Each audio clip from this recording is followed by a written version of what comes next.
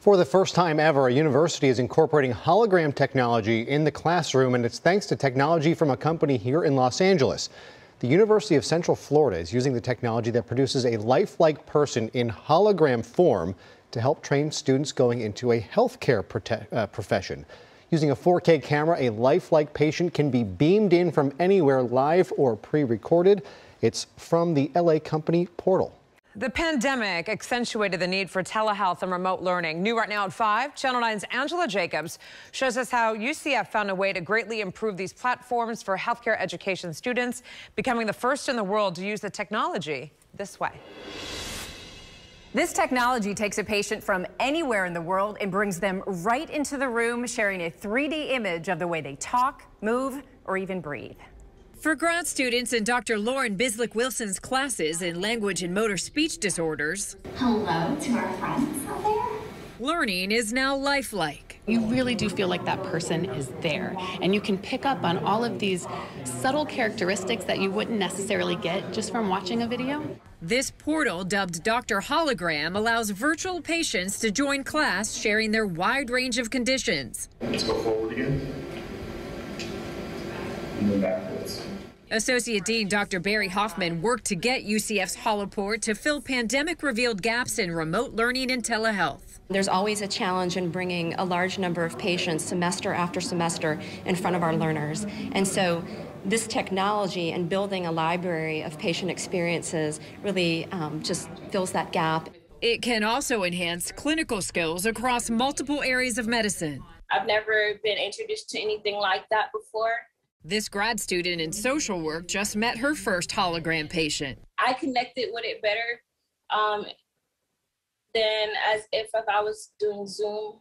Among UCF's endless portal possibilities, teaching students how to build better patient relationships. Not only just to assess the symptoms and severity, but to really understand the humanistic component and help these individuals regain quality of life. In Orlando, Angela Jacobs, Channel 9 Eyewitness News. Is using hologram technology to train future healthcare professionals. That technology produces a lifelike person, allowing students to see and examine the whole patient. It also allows students to be exposed to patients who are immunocompromised. Training has been limited to pictures and videos with patients. Technology will be implemented into several programs this fall, including physical therapy, athletic training, and clinical social work. All new tonight, UCF is turning to holograms to teach students. Yeah, they're using this new technology as a part of their healthcare education. And it's the first university to do it. Fox 35's Sydney Cameron shows us how it works. My name is Earl Glass. I'm 82 years old. Meet Dr. Hologram, UCF's newest professor this fall. And no, I'm not talking about the guy, I'm talking about the box that he's in.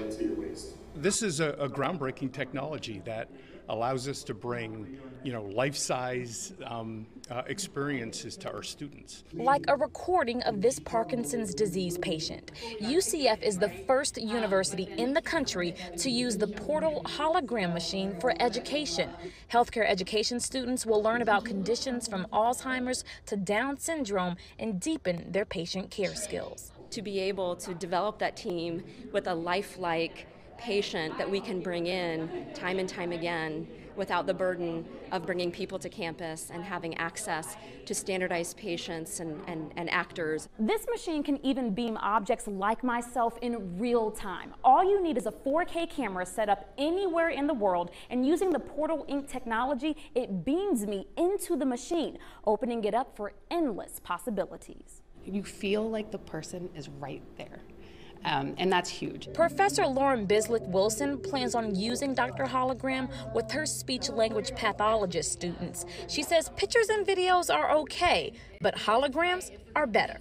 They're able to see those motor impairments that they wouldn't have seen maybe in a video that is really just focusing from here, from the head through the neck. UCF says next up, using Dr. Hologram to reach patients in rural areas and hosting experts from around the world. Sydney Cameron, Fox 35 News.